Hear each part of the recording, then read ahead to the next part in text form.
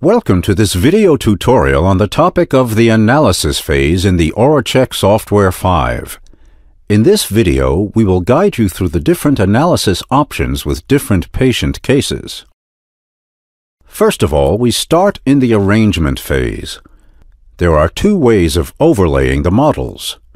For the first option, the baseline and follow-up models are selected. Then we switch to the analysis phase. The OraCheck software registers the baseline and follow-up models independently. With the second option, we mark certain regions on the baseline and follow-up models that will be used for the overlay or registration of the two models. Marking individual regions is especially recommended in situations where the two models to be overlaid show a lot of discrepancies, but certain regions are identical in both models. For demonstration purposes, we will quickly guide you through this workflow. Initially, the follow-up model is hidden, and we enable the Region tool.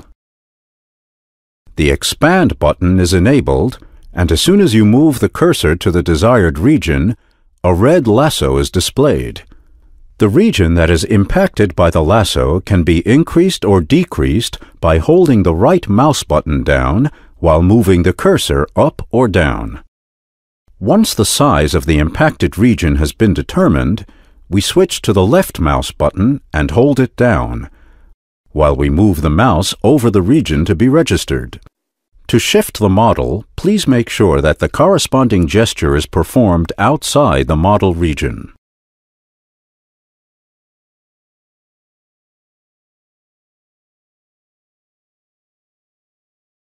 Afterwards, the same region has to be marked on our follow-up model. We enable the follow-up model and disable the baseline model. From here, the process is identical to the one shown earlier.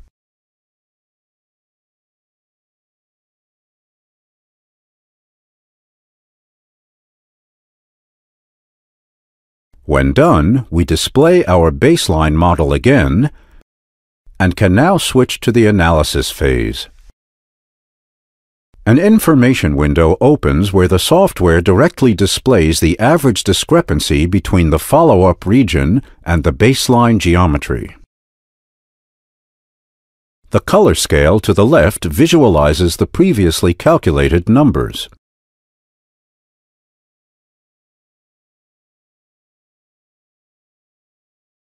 Next, we will take a look at our tool palette with the different analysis functions. We begin with a volume analysis. A volume analysis is ideal, for example, for the baseline model of a prepared tooth and a follow-up model, including the final restoration.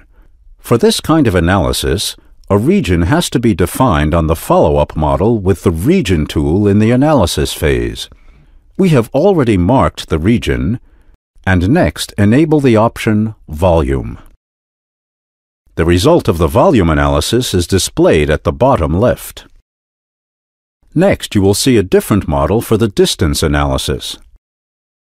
We enable the Distance Analysis tool, and the distances between the follow-up and baseline models are calculated in the analysis region and displayed on a color scale. In case no analysis region has been specified, the discrepancy for the complete surface is displayed. To generate a distance analysis of a specific region, a region is defined with the Region tool first. Then the distance of only this region is analyzed.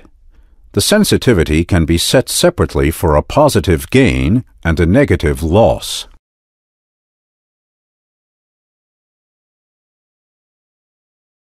Next, we go to the function 2D Section View. The section view facilitates analyzing differences between baseline and follow-up in a 2D section view, while also allowing for metric measurements between the overlaid models in the 2D view. We enable the corresponding tool and then define a section plane by holding the left mouse button down. Doing this opens the section view on the left side and displays various arrows on the model. By using these arrows, the section plane can be readjusted.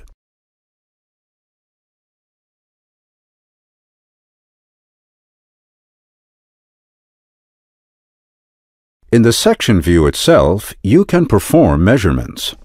We click the starting point for the measurement with the left mouse button and define the measuring line while keeping the mouse button pressed.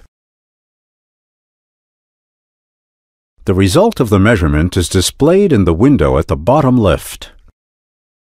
Lastly, we switch to the tilting analysis function.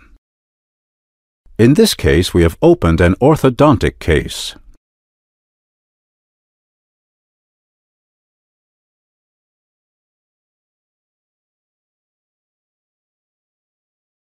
With the tilting analysis, the movements of specific regions can be analyzed.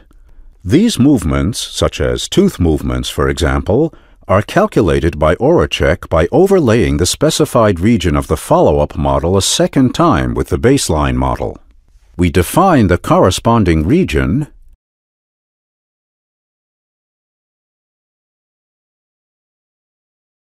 then start the tilting analysis.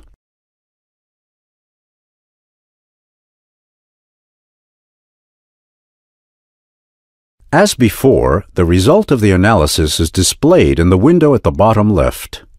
The tilt and rotation are specified in degrees, while the movement is specified in millimeters. The rotation and tilt are determined here based on the center of the analysis region.